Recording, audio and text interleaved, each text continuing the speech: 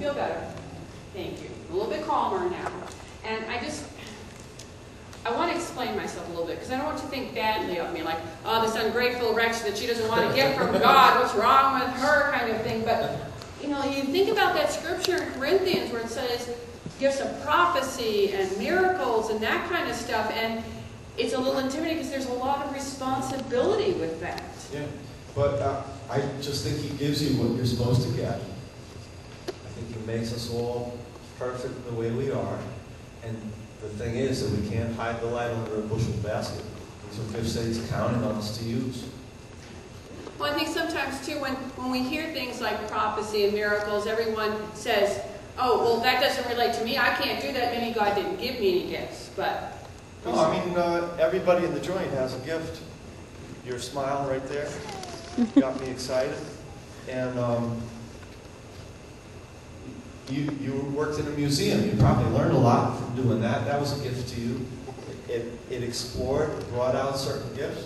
And I just think everybody gets them, and we just have to find them and use them. A lot of us are not using them. Okay, Bob. I think I'm about ready.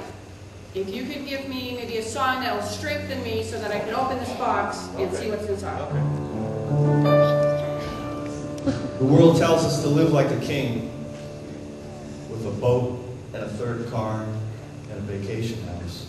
Maybe there's a different way to live like a king. My thirst for the things of this earth isn't quenched by diamonds and pearls. One man lived the life that I want. He's the one they said ruled the world. Though he only wore a crown of thorns.